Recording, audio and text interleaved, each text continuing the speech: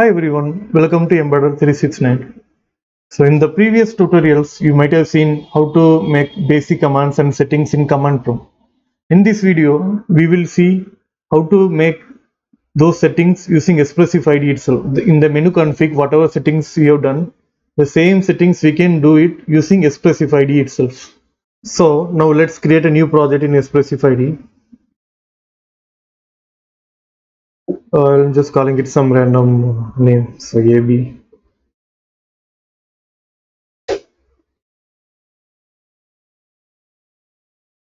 So let's build the project first. So now the project is successfully built. So when the project is successfully built, so you can see the option called SDK config. If you just open that,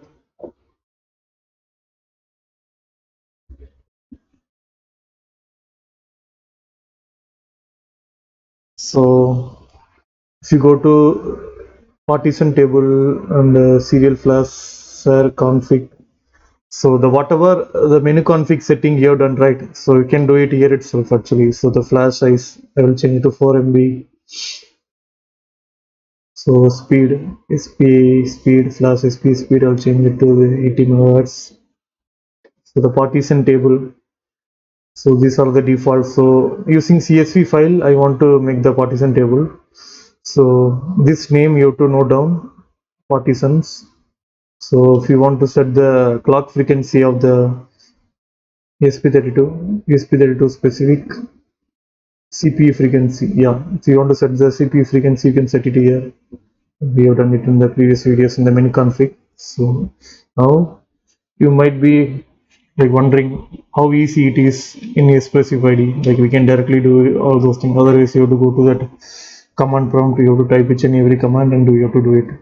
So whatever like in the menu config, the settings, whatever you have done it, we can just do it using in this Espressif IDE itself, in this SDK config.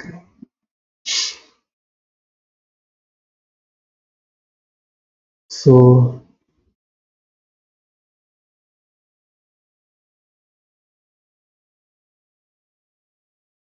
I'm just saving it, just saved it. So now what you have to do, like the CSV file we need it actually for that. So I have already made these things ready. So it is in this particular format. So I'll just copy this, I'll paste it here. In this project I will paste it here. So you can check it, here. So it is there. So I'll just again I'll build the project in. So now the project is successfully built without any error.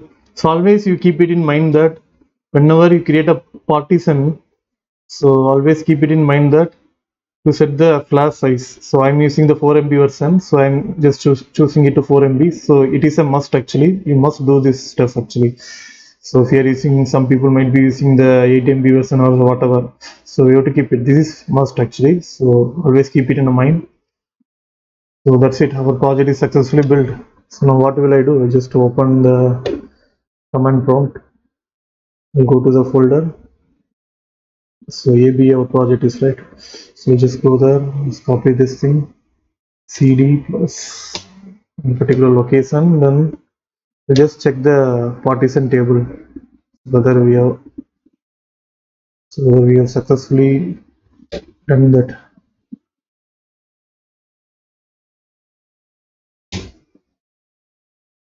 Yeah, you can see it, you can check this thing.